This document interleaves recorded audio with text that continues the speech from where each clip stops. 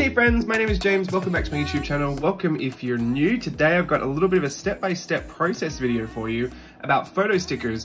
Now, I print my photos on stickers and I just find it the easiest way to get them into my journal quickly and efficiently, especially without all the mess and fuss of fussy cutting and glue. Sometimes I still fussy cut them a little bit, but I typically just print them out in squares and stick them down. I wanted to step through the process because I had a few questions about it on Instagram last week and I thought it'd be a cute little video to just throw together and show you exactly my process step by step. I will just say before we start though, if you have a different printer, you have different paper, you have different settings on your computer, different whole computer in general, all of these variables can kind of affect the quality in some way, shape or form. It's impossible to really know until you try it yourself. So I'm going to step through everything I have and list out all of my supplies just in case you're in the market for a new printer or something. I love my printer. I'm the one that breaks it when it breaks, but it is a pretty good, reliable, really high quality printer that I use a lot. I always use my home printer for kind of everything I do. But I'm going to step you through that process. The things that you will need, first of all, a journal if you want to put your photos in a journal. I've got my 5-year here so I could show you a few examples of my photo stickers that I just used to put in here. And you're also going to need some papers. I'm going to test this out on 3 different kinds of paper today, not to show you like really quality because they're all from the same company, so they're all a good quality, but they're all onlinelabels.com. I wanted to show you the different results that you could get because I do switch between matte photo paper, glossy photo paper, and transparent matte photo paper. I say photo paper, they're all actually just label papers, like adhesive label papers, sticker paper. Different websites call them different things, but I, for my intents and purposes, call them photo papers because I only usually print photos on there. So I'm going to show you the same little setup of this photo, and I'm going to kind of pepper in a bunch of other photos as well that I want to use in this video. Please don't tell my mum I'm showing you this photo, she would hate it, but it's the most recent family photo that we kind of had when we were on a FaceTime call the other day. So I wanted to put that in my journal just to kind of commemorate that special memory. I mean, for obvious reasons, being in different countries, even in different states when we are in the same country, we never really get together and are all in one space, so it was just kind of fun to see the whole family in there. I want to print that out and put that into my journal. I also just wanted to show you the different results on different types of papers just so you could see. I'll put one in my 5-year and we'll figure out where the rest go. I'll put in other photos to make sure it's kind of full, but for now I'm going to use these little 4x6s in my printer, the Canon MX922. I'm going to load those into the feed tray. Again, all printers, however you load them, put them in there like that. And then I'm going to go over to the computer and show you how I lay out certain things for certain sizing. I'm actually going to measure the space that I want to fill in my journal, and I'll come up with that number and then I'll show you how I size it perfectly for the journal. Okay, so here comes the really fun, boring computer part. I'm in Photoshop. I'm going to open a new file and I'm going to make sure that it is the same size as the paper that I'm going to print on. So for me, that's a 4x6. So I'm just, there's already a preset one here for 4x6 portrait. I might actually, yeah, I'll do portrait 4x6. The resolution, you want to be at 300. That's a really good resolution for print size. It's also going to matter because we took measurements and we want to make sure that those are pretty accurate. So I'm going to press OK. Now this is what's going to print out of my computer. This is the 4x6 little piece of paper. So this is what we're going to throw our photos on. I took some measurements, so I want to make sure that the photos that I have, if I want them a very specific size, they're actually going to print out the same size that I measured. So one of the first measurements I took was kind of the sidebar of the page, the bit next to the reindeer that I thought I might want to fill. That's 3.5 centimeters by 12 centimeters. So I'm going to create a new file and I'm going to put those centimeters in. First of all, the resolution has to be the same, so it's 72 here for some reason. I'm going to put it at 300. That matches the original resolution of the paper. If those resolutions are off, the sizing is going to be off and the quality of the pictures is going to skew. So you don't want to have those as different. So 300 for both will set you up for success. Now the width, I measured at 3.5 centimeters and the height I measured at 12 centimeters. So when I press OK, technically, if I printed this out at 100% on my printer, if I printed this out, this would be the space that fills that sidebar. So now I know that whatever photo I want to fill that sidebar with has to fit into this area. I could choose to fill the whole thing or just use it for a guideline. Now here's a little trick that I do sometimes if I've got multiple different sizing things that I need to consider, or for example, let me click out of this. I measured the writing space on the left hand side page, so I'm going to make a little bar that matches that space, the little writing space, because sometimes I do a whole bunch of photo collaging in there. Like some little overlay clips I'll show you here. So I want to measure that out at 9.5 centimeters wide. I actually think this is a little rough estimate, but it'll do for me. 2.5 centimeters high. So this is the little bar that I would write in to put my passage for each year in the, you know, the 5-year Hobonichi. So if I were doing a little photo collage, like here I have a bunch of Art Journaling the Magic little square photos that I want to print out for the day. I don't know how many are going to fit in there, but I'm going to drag them from my folder. I'm going to start with, let's just start with 5, see if they all fit. I'm going to drag them in here. It's going to resize it to fit within the frame, horizontally or vertically, however it feels it needs to.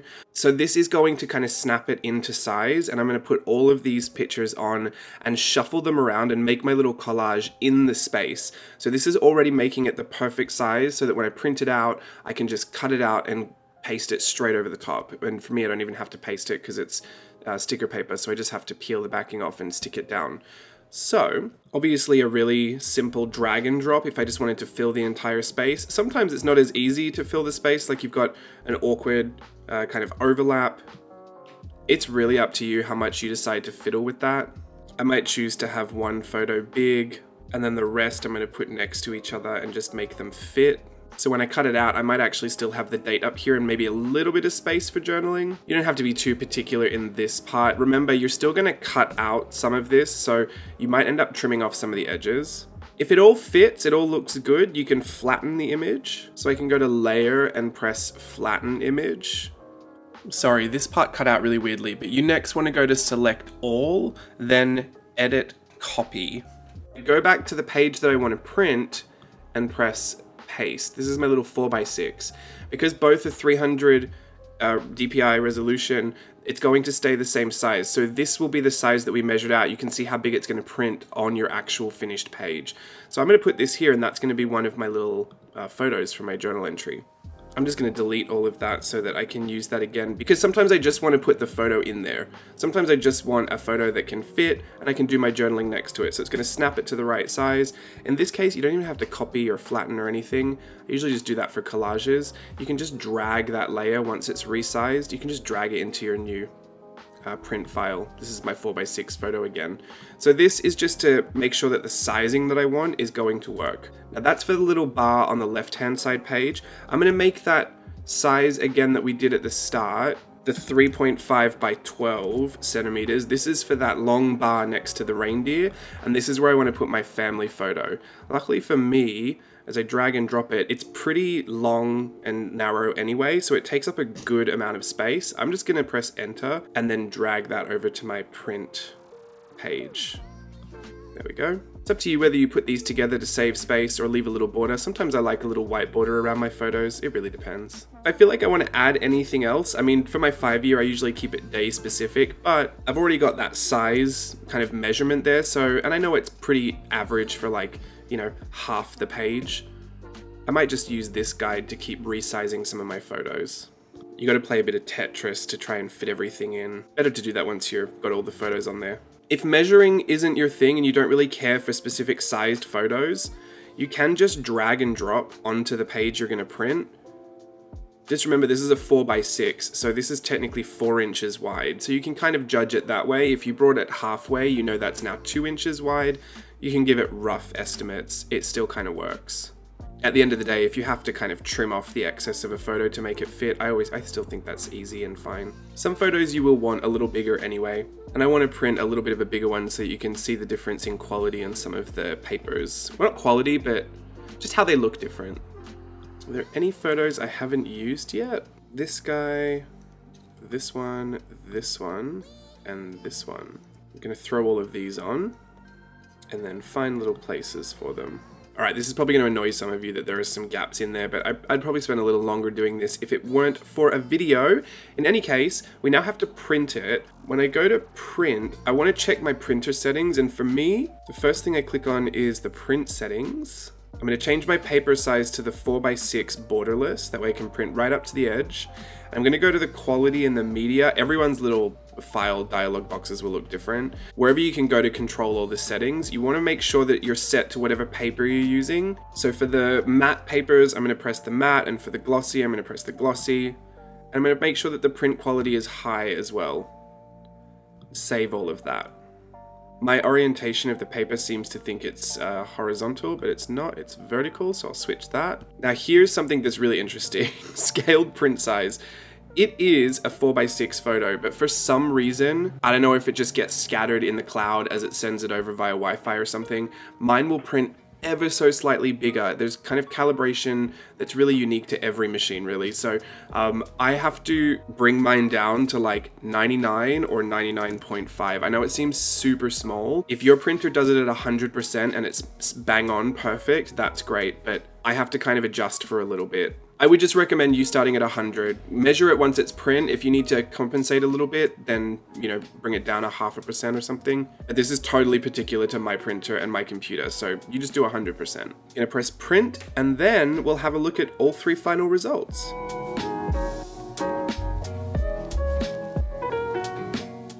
And here we go. These are the final 3 little prints. Again, just showing you the difference between the matte photo or the matte sticker paper, the transparent matte sticker paper, and the gloss, because I do think there is a difference that's worth noting.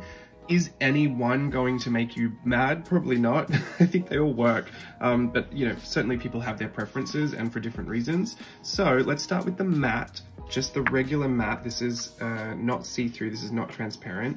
So I would say that this gives you probably one of the most dull effects. So if you're someone that really likes to print really bright colors and lots of heavy, like deeply saturated blacks and you know, pinks and bright yellows and stuff, like it's probably best to choose something. Even if you do go for the matte transparent paper, it does pick up a lot better. If you just look at the notice the difference. Both of these are technically matte. This one you'll be able to draw on with pencils and stuff, but this one will have a harder time. This one isn't just super glossy, it's not super reflective, so that's kind of the matte that it is. But just notice the difference in the blacks from the matte photo paper. I don't know if it'll super pick up in this lighting, but I'm trying to go as natural lighting as I can. There's a softer, kind of more matte black here, and there's a bit more of a kind of more rich black on this transparent paper. The quality as well, sometimes with these matte papers, they can just be a little less crisp.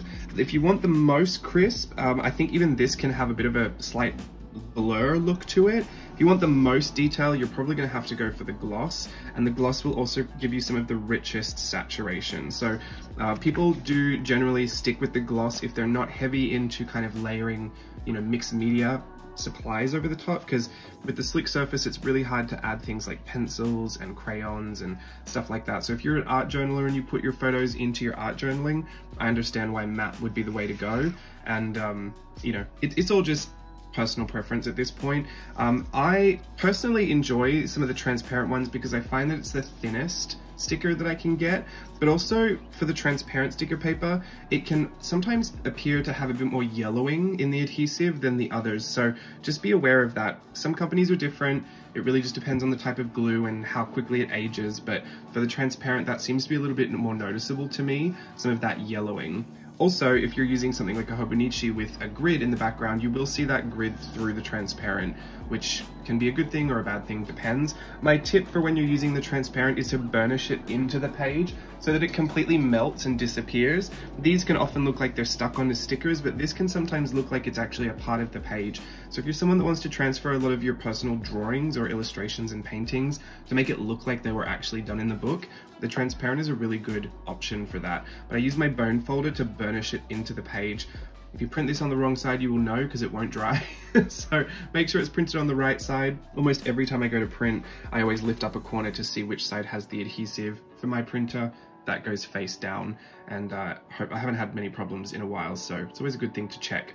So this is how I make my sticker photos for my journaling. I usually have a ton on hand, and some from throughout my life and some from really recently, and they kind of run the gamut from super sentimental and emotional to completely outrageous and ridiculous. And just for fun, I will print anything. I love having a home printer, and I love having a big stack of these adhesive papers. Just makes the whole thing a lot easier. My cutting machine that I use to trim all of these up is a Tonic Studios paper trimmer, and this is just a small one. I believe a newer, even smaller one came out this year, so I'm gonna stick with the one that I've got because it still works perfectly fine. But if you plan on doing a lot of this, it is a lot easier to cut it up with that paper trimmer than to get your scissors and cut it out. But if you like fussy cutting, that's totally up to you as well. I hope you enjoyed this video. If you get to printing some of your own photo stickers for your journaling, let me know. Until then, have a great day. Bye.